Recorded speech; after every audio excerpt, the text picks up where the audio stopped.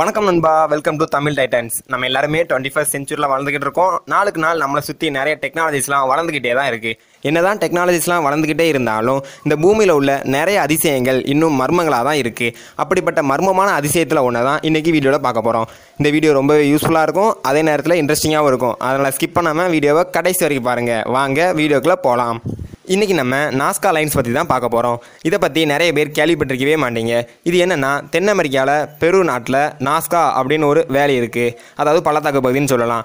அங்கே உள்ள லேண்ட்ஸ்கேப்பில் வரையப்பட்டிருக்க lines, drawings எல்லாத்தையும் தான் இந்த நாஸ்கா லைன்ஸ் அப்படின்னு சொல்கிறாங்க. இதில் என்னடா அதிசயம் இருக்குது அப்படின்னு சொல்லி நீங்கள் கேட்கலாம். ஆனால் இது எல்லாமே சிம்பிளாக நோட்டில் வரைகிற லைன்ஸோ டிராயிங்ஸோ கிடையாது. எல்லாமே இந்த பள்ளத்தாக்கு முழுசும் வரையப்பட்டிருக்கு. அதாவது கிட்டத்தட்ட 500 கிலோமீட்டர் ஸ்கொயர் பரப்பு அளவுக்கு இதெல்லாம் இருக்குது அப்படின்னு சொல்கிறாங்க. நிறைய விலங்குகள், பறவைகள், அதுங்களோட உருவங்கள் எல்லாமே இங்கே வரையப்பட்டிருக்கு அப்படின்னு சொல்லலாம். உதாரணமாக ஒரு ஹம்மிங் பேர்டோட சைஸுன்னு பார்த்தீங்கன்னா 93 மீட்டர் இருக்குது. அதுவே ஒரு கழுகோட சைஸ் 134 மீட்டர் வரைக்கும் வரையப்பட்டிருக்கு. ஒரு மங்கியோட சைஸ்ன்னு பார்த்தீங்கன்னா 58 மீட்டர் வரைக்கும் வரையப்பட்டிருக்கு. அதுவே ஒரு ஸ்பைடரோட சைஸ்ன்னு பார்த்தீங்கன்னா 47 மீட்டர் வரைக்கும் இருக்குது. இந்த மாதிரி எல்லாமே ரொம்ப பெரிய சைஸில் தான் வரையப்பட்டிருக்கு. இதில் முக்கியமான விஷயம் என்னென்னா, இந்த டிராயிங்ஸ் அண்ட் லைன்ஸ் எல்லாமே ரொம்பவே அக்யூரேட்டாக வளைவு நெளிவுகளோடு வரையப்பட்டிருக்கு. என்னதான் பல மீட்டர் கணக்கில் இவையெல்லாம் வரைஞ்சிருந்தாலும் எந்த லைனில் வரைய ஆரம்பித்தாங்களோ திருப்பியும் அதே லைன்லேயே கொண்டு வந்து முடிச்சிருந்துருக்காங்க அப்படின்னு சொல்கிறாங்க.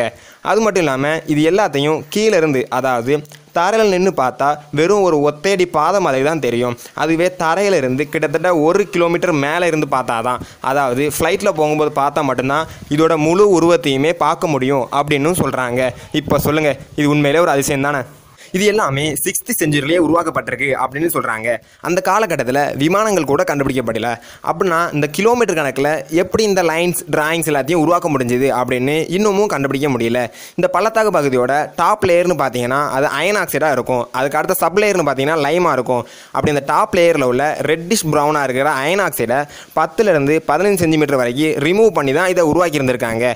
அதாவது ஒரு ஹாஃப் ஸ்கேல் அளவுக்கு பள்ளம் மாதிரி தோண்டி தான் இதை உருவாக்கி இருந்திருக்காங்க அப்படின்னு சொல்லணும். என்னடா இது, ஒரு ஹாஃப் ஸ்கேல் அளவுக்கு தோண்டின பள்ளமா இன்னும் வரைக்கும் அழியாமல் அப்படியே இருக்குது அப்படின்னு சொல்லி உங்களுக்கு தோணலாம். இதுக்கு என்ன காரணம்னா அந்த லொக்கேஷனை தான் சொல்லணும்.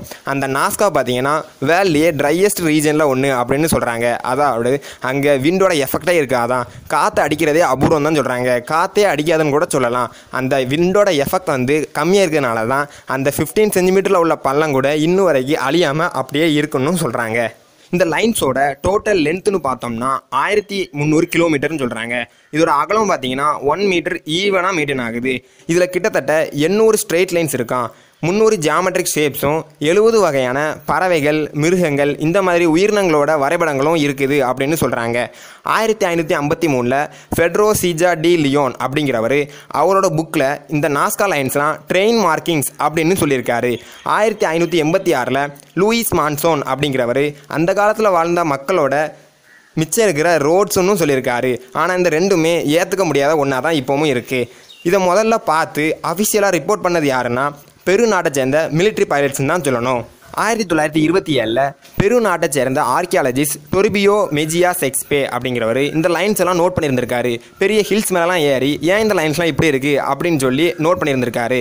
அதுக்கப்புறம் 3 வருஷம் கழித்து 1930 ப்ரொஃபஸர் பால் கோசோக் அப்படிங்கிறவர் அந்த பக்கமாக ஃப்ளைட்டில் போகும்போது எதேச்சியாக கீழே பார்க்கும்போது இந்த டிராயிங்ஸ்லாம் பார்க்காரு. இதை பார்த்த உடனே அவர் ரொம்பவே ஆச்சரியப்பட்டு போயிடுறாரு.